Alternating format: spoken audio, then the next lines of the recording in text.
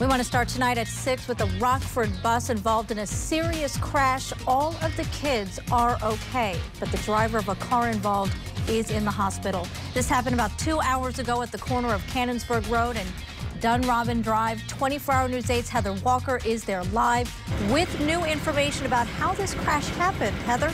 We've learned the driver of the station wagon is in critical condition, and it may be the bus driver's fault. Sheriff's Office tells us the 86-year-old driver of the station wagon was heading east on Cannonsburg Road. The Rockford school bus was heading west when it took a left turn into the path of the station wagon. Now, according to the assistant superintendent of Rockford Public Schools, the bus was coming from Cannonsburg Elementary, dropping kids off at home. He says there were about 10 kids on the bus at the time. No one inside the bus was hurt. That's the good news. Students' parents were called to pick them up. Right now, the sheriff's office is investigating this crash to learn more information about what exactly happened.